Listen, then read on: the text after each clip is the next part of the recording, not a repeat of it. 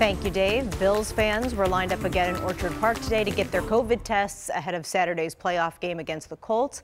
Testing began yesterday right across from the stadium on Abbott Road. Fans planning on going to the game have to test negative before being admitted. The tests are being administered by BioReference, which will be sending test results to fans through email. They can also check results through an online patient portal. According to the Bills website, if someone tests positive, they will get a refund for the game ticket, but not for the test.